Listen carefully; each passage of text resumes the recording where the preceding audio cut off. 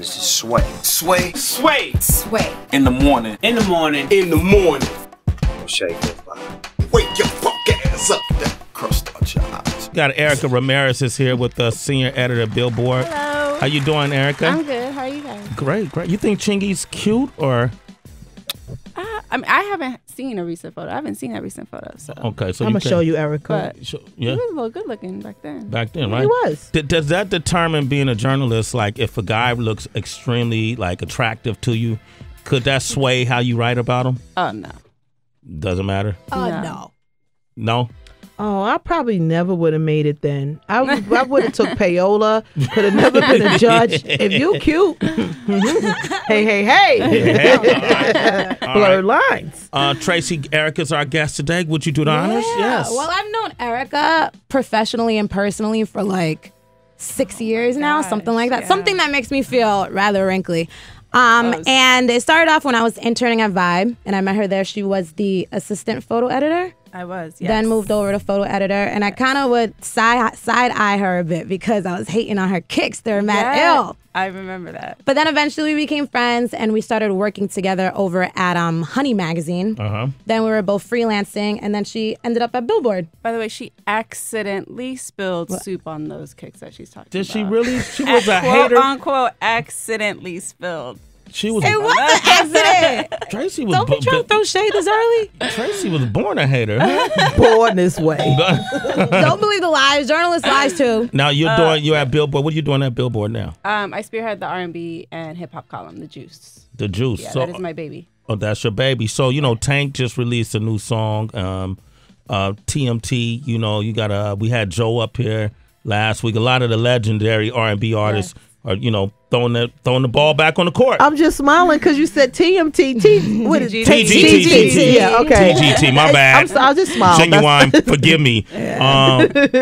Do these guys in this new landscape of R&B, you know, with the Weeknds, you know, Trey Songz, Frank Ocean's, do these guys have a place today? Yes. Yes? I mean, it's also because they have history behind them. Yeah. Do they? Very much so. Do they chart?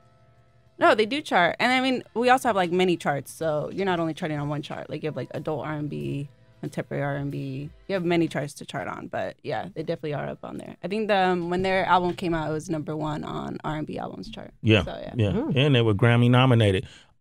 We had recently Jermaine Dupri came up to the station, man. He had a lot to say about this article that was in Billboard and other places as well, that made it appear that Katy Perry's Dark Horse has been on the charts longer in weeks than Mariah Carey's We Belong Together. Actually broke a record. Yeah. Pop charts. Pop charts. Yes. I want to talk to you about that up next, all right? Okay. All right, Sway in the Morning, Shade 4-5. All right, Sway in the Morning, 9 minutes into the hour. Tracy G, we got a very special guest for the special edition of Celebrity Wire. Oh, yes, we do. This is Erika Ramirez, who is the senior editor over at Billboard Magazine. Hey there. And Erika, you got a lot of work under your belt. She's also worked with us over at Rapfix at MTV. Heather B, did you know that about her? I did not know. Yeah, we only hire the best. Only hire the best. Who are you excited about musically right now? I'm excited for what's about to come out. I want some Frank Ocean. Frank Ocean. I need some Frank Ocean. He's in the studio. I heard Rihanna's working on an album. I want to hear what that's about. So I'm really excited about that. Kanye's album, supposedly summer. Want to hear? I hear it's a little bit more happy. Happier than Yeezus. Because he's happy. Yeah. Yeah. About to be married. Yeah, right. He's got a baby and everything. True, he does. A very beautiful baby. Yes. Jay-Z is working on an album too, I hear. Is he? Yeah. That's what you don't have no insight on that? No, I don't. Okay. You just gave her an exclusive. Okay, cool. Yes. What is the possibilities? Because, you know, we haven't seen a successful Best of Both Worlds project happen.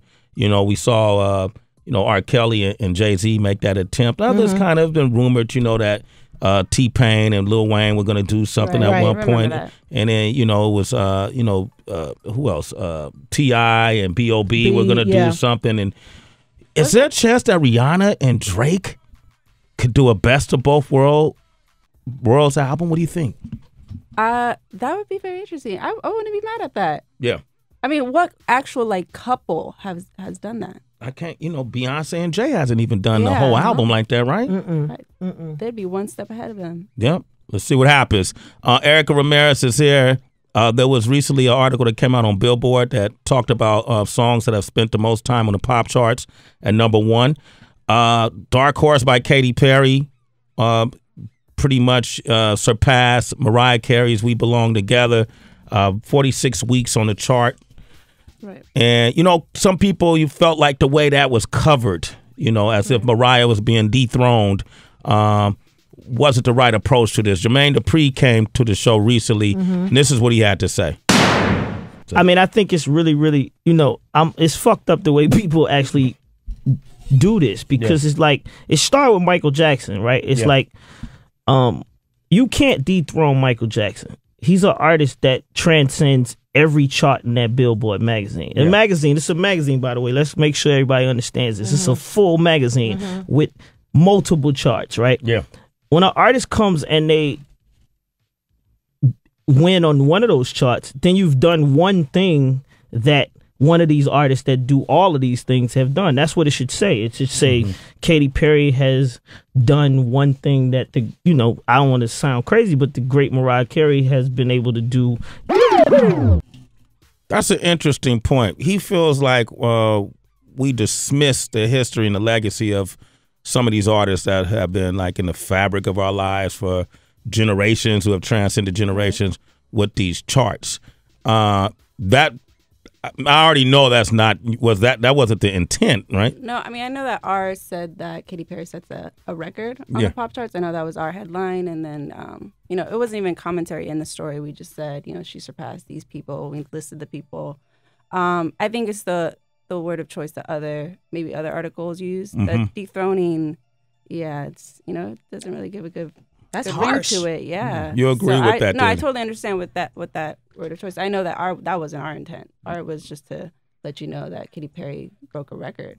There was the numbers, right? On the pop charts specifically also, yeah. And I'm trying to think back then when Mariah first came out, did Billboard even have the pop chart back then? I don't, you know, we got to research. I think that clearly we've you know, created other charts, you know, more social charts lately. But I mean, I don't doubt that she's been on R&B charts that Katy Perry hasn't, you know. And so, I mean, not necessarily a balance, but they both shine in their own way.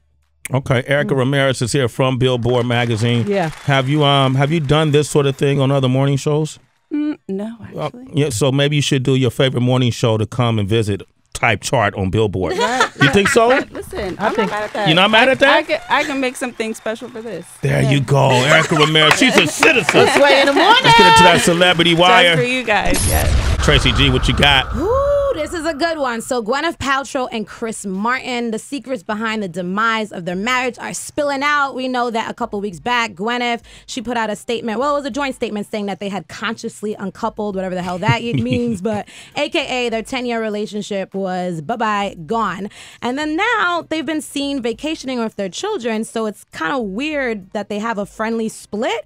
But this is where things get a little crazy with all these rumors that are coming from Page 6, that's out of the New York Post, saying that Chris Martin not only had an affair with actress Kate Hudson, but was also banging out this chick who worked backstage at Saturday Night Live. Oh, damn. An assistant. But there's also rumors that both of them were in an open relationship, Chris Martin and Gwyneth Paltrow, but then that went sour. They weren't able to balance it with a normal life. And you remember that Gwyneth, she was really adamant about not having Vanity Fair do a story on her. Yeah. It was months and months and months that she was going to the editor-in-chief, Graydon Carter, to make sure that didn't come out. So it looks like maybe all of those affairs had a lot to do with it. You know, I couldn't be in an open relationship because every time she said she was going to the grocery store,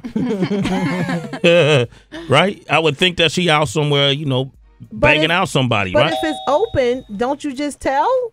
It's just like, yo, I'm going to do my thing. I'll be back. Yeah, but it don't work that way, Heather B. Doesn't Well, work what's that way. open? What does that mean then? It If we only have an works open relationship, hypothetically, I think it has to be an out of sight, out of mind type thing. Because your ego is not going to be able to handle it when it's right in front of your lens. Yeah, that jealousy is going to creep in. Erika, you ever been in an open relationship? I have not. I can't do that. You can't do that, right? No. She's emo. I'm too emotional for that. Yeah? Yeah. Okay. what's the purpose of calling it open then? If you can't handle it, right? Yeah. Like you should know if that's what it is. Trial and error, though. Trial and error? Yeah. All right. What else you got? Okay, so fans were shocked to learn that The Game, he's currently under investigation for a recent domestic violence incident with his ex-fiancée. Her name is Tiffany Cambridge. It's being said that he beat her in the face during an argument. So he recently went on Instagram. A lot of folks are going on there to clear the air about stuff. And he went on there, put a post saying that you're allowed to terminate toxic relationships. And then his caption was, I don't want to give fuel to these false allegations, but the truth will definitely come out. I'm always looking out for my children's safety. And then he went on to say that he never laid a hand on Tiffany. I believe him. I do too. But it's like weird. You don't want to say that so quickly when there's a woman coming out saying that. Yeah. You know what I mean? If it's not true, then I'll stand corrected. Innocent till proven guilty. Yeah. All right. Touchy you subject. think, Heather? I believe nobody would care if they weren't on a reality show promoting their relationship. So you think you feel like this is just a ploy? I just want, like, it's all jinx. Like, when people get on reality shows about their relationships, then a year later we hearing stuff like this. Just keep your personal business off TV. Erika Ramirez from Billboard magazine. Would you do a reality show about your relationship? No, I'd probably be too boring for I'm a little too boring for reality. You're boring? I don't get that from you. I get excitement. Well, that's good. Yeah. But no, Tracy knows. I'm way too emo, way too, yeah. But I'd like to keep that. She's a millennial, huh? She is. Okay, I get it. Emo. All right, go ahead. What else you got, Yeah, Tracy? word to Drake. They're so introspective, right? And sensitive. All right, so That's why she's at Frank Ocean. That's why she's a Frank Ocean fan. I get it. I'm waiting on Frank Ocean. I didn't even put that together. But yeah. Sway's good at making connections. So let's see if you can make this connection, Sway, because Pastor Mace is taking part in an unholy matrimony. He already had people in his church that are upset with him who feel like he's a hypocrite because of some of his lyrics, because he's still rapping. And now there's another side to this story where he was saying that he's on and off with his wife and that they were just recently separated, but it's coming out that they've been separated for 2 years. And what makes it crazy is that they've been peddling these marriage books, basically giving advice on how you can stay together. Meanwhile, they're happy having this schism in their marriage. So people feel like people feel like Mace, exactly, has been leading a double life. Leading a double life. How often do you read about this? People who lead double lives. And we've had people who have called who are in, doing it right now, leading a double life. You say Mace and his separated wife are leading a double life. If you are living a double life or you know someone who is, you can relate to this story. 888-742-3345. We want to hear about it. Tracy G, we're talking double lives. Yeah, and in particular, Mace, a lot of people feel like he listens to the devil on his shoulder more than he listens to the angel, and it's because he was peddling these marriage advice books. Meanwhile, he's secretly filing for divorce from his wife, and they've been separated for 2 years. Erika Ramirez from Billboard magazine is here, and we asked her about that, leading a double life a little. Have you ever done that? Like, portrayed yourself one way to a guy, maybe? Or you date guys or girls? What do you date? I date guys. Guys. Okay, so you never dated more than one guy at the same time? No, I mean we go out on dates with with one or two other guys, but never. I was in a relationship with 2 guys at the same time. No. But did the other guy know that you still dated other guys? Yeah, the guy knows that I'm dating. Yeah. Yeah. Okay. So she's good. I can't even. I know. She communicates. Yeah, she communicates well, right? You like this, Heather? I like that. Clean girl in this day and age, a clean millennial with morals and values. That's rare. And a Just job like and money. Not you, Tracy. She got money. She's a journalist. Yeah, Lene is on the line. Yeah, Lene, good morning. How you doing? Good. What's up, Al? What's up, Heather? What up, girl? Hey. Yes. So, listen. Yeah. Turn the music this down. is my story. I'm a preacher's kid, right? Uh-huh. So, one of my mom's preacher's friends was in a church. He had a mistress. Why the preacher's wife and the preacher's mistress got in a fight in the church at crying because he wouldn't leave his wife because she thinking that she want to be with him too. Like, I'm like, really? We in church? We are in church. Damn, then they were fighting in church during the sermon. In church. I'm talking about they was going hard. It was crazy. Yo, and I was just watching on BET. It's a great show, celebration. The gospel celebration. The gospel celebration was, oh my God! And Charlie Wilson killed it. And I was looking at all the church-going folks, and I was thinking sometimes the most scandalous people are the people in the church. It's true, man. And I hear that first. They said she told you to preach on it. Yeah. I hear like that first lady thing is big, like Michelle Obama. Like they take it seriously in these churches to be the first lady. So they fighting women off all the time. Hey, so yeah, is that true, Lynette? Yes, they do. Like I'm a preacher's kid, so I see this all the time. Like the preacher's wife, they get special privileges. Like they get cars, like people come in and decorate their houses. I mean, it's all for free. So that's a big thing. You want to be a preacher's wife. Yeah. Because you don't work or nothing. You the preacher's wife. I mean, that's what your job title is. Everybody wants to be there. Did you watch the show, The Preachers of L.A.? I did. And that is a hot mess, and they going to hell. That's all I'm saying. All right, Lynette, you're a citizen. A Sway in the morning. Rita's in St. Louis. What do you think about this whole double life theory, Rita? Hey, how you guys doing this morning? Good morning. Good. I agree with what Lynette said. That's why I'm calling in. They're all using social media to actually have that second life. They're going in like they're single, and then they're going on dates with people like me that are single, but they're married. Yeah. So you'll never know that they're all married and they actually have kids and family, and that they are preachers, and it's frustrating. You know, because they're coming across as being single. Let me ask you women in here, Erika, you chime in too. You know, a lot of times you can have a virtual relationship via text, Instagram, DM with another person. Do you feel like that's cheating? Yeah. Yeah. If you can't have a conversation, that same conversation around your significant other, then you're cheating. I don't care who it is. If you can't text and do stuff and while your boo is sitting right there, then you have something else going on in the back of your head. That's cheating to me. Tracy. If you get caught. Millennial. What is just a little bit of thrill? You know, if I feel bad for Erika, she's so sensitive and emo. Like just the thought of it almost made her cry. Like he did. I'm used to this. I've known this girl for too long to be surprised. Oh damn! Okay, Tracy doesn't even surprise you. All right, we'll take more of your calls. 888-742-3345. Erika Ramirez from Billboard magazine. What should people be on the lookout for, and how can they read your work? You go Billboard.com.